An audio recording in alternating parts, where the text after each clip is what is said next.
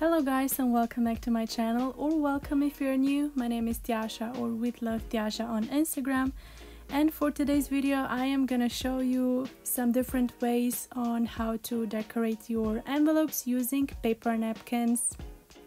I did some cleaning during quarantine like probably the rest of you, and I did a deep clean in my craft room.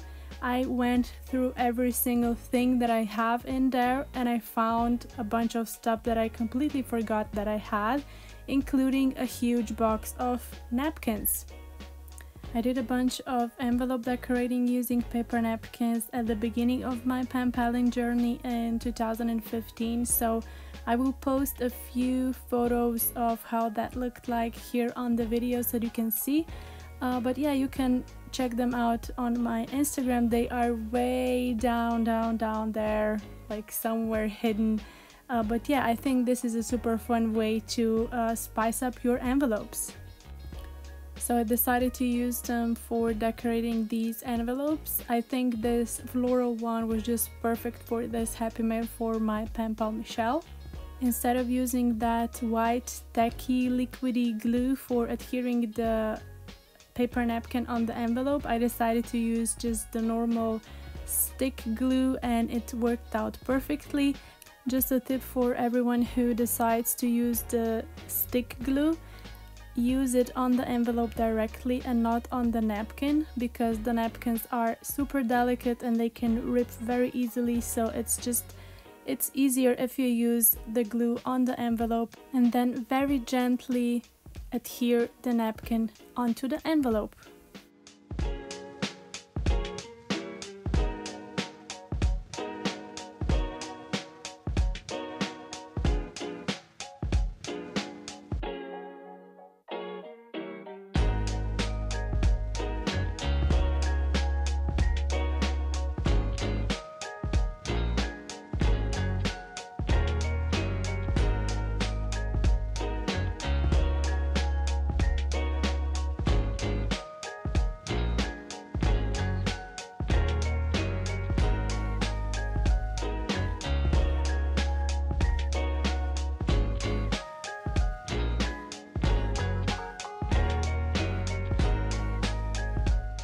What actually inspired me to use this botanical themed paper napkin were these new die cuts that I got, flower die cuts from AliExpress, and I thought these were just perfect to use on this beautiful envelope.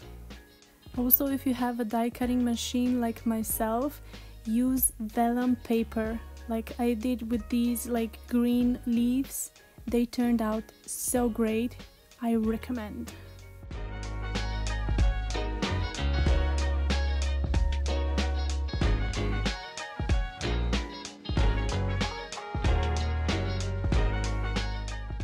If you are a crafter yourself, you can probably imagine that adhering these flower die cuts would be a pain, and it was. So I decided to try out a different method. So I used that tacky liquidy white glue and I poured it onto a piece of paper, or in my case post-it notes, and I just used my tweezers and went with the tweezers and the die cut over the glue, and it worked out perfectly fine. So I would suggest you try out this method yourself because it works super great.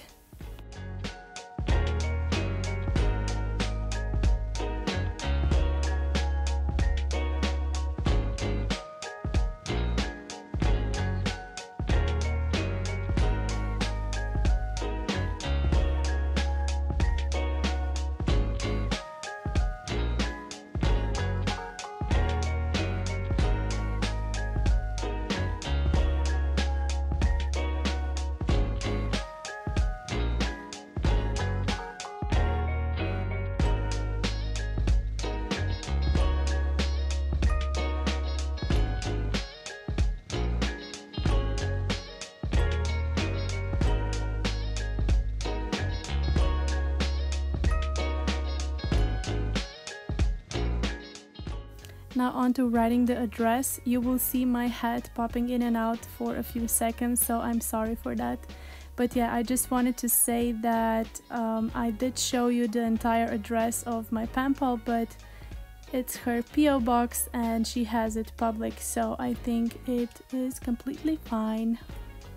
Let me know if you want to know which pens I use for writing my addresses. I think I will get the most questions about this particular pen. This one is from the company Pentel. I don't know exact name, but yeah, if you want to know, just let me know and I will write it in the comments down below.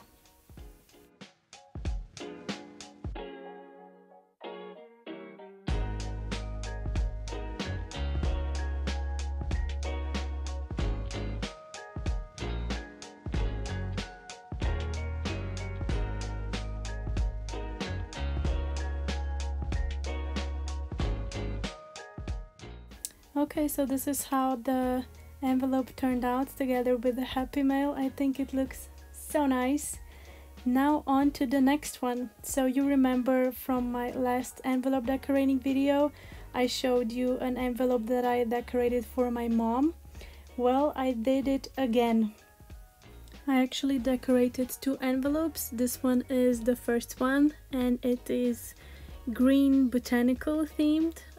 Those round die cuts that you see over there are actually meant to be Christmas wreaths, but if you skip the Christmas decorations, I think they look just like normal botanical wreaths and you can use them any way you want.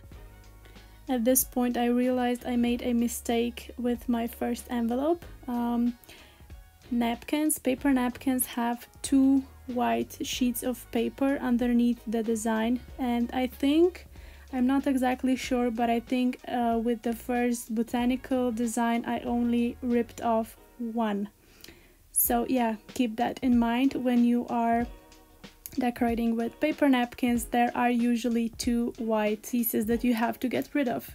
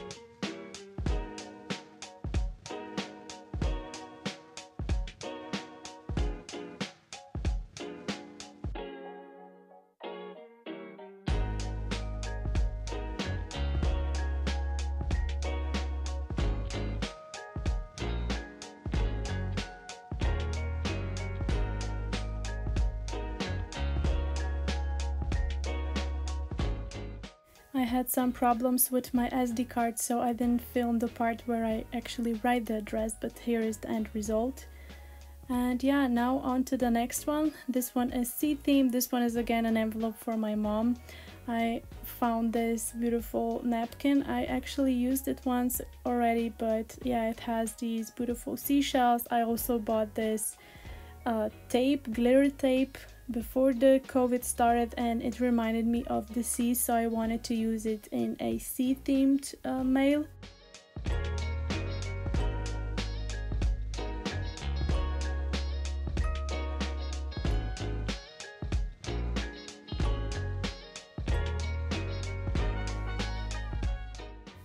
So what I had in mind is to use the glitter tape as actual sea, or not actual sea, but to make it look like sea, and then the vintage book paper to look like sand, and the shelves to be spread on the sand.